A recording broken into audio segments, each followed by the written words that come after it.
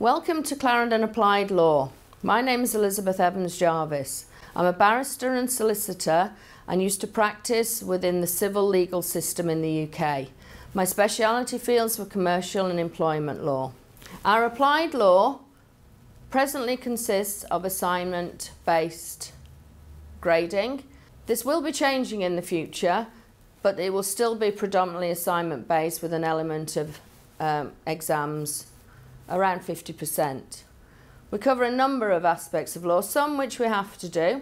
The legal system in the UK, basic criminal and tort law. But then in the second year, we go on to more in depth of how to commit murder, but more importantly, how to get away with murder. We also study the tort of negligence, such things as occupier's liability, negligence, nuisance. Finally, we do contract law. This leads me on to the next bit. Whether you want to study law in the future or not, certainly with contract law, you will find in your everyday life, you will always come across the law.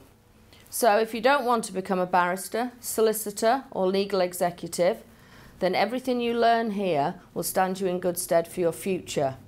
At some stage we all end up with an employment contract, so you'll understand what your rights and responsibilities are.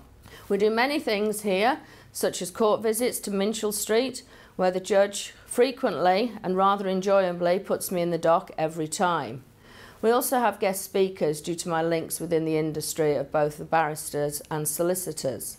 The applied law is a 2-year course, but at the end of it you will get a qualification which is equal to those of 1A level. So I look forward to welcoming you here at Clarendon College on the applied law course. We do have fun, we do commit crimes, albeit on paper, and application is key. So anything you will learn here, you will get a chance to apply it to real life scenarios.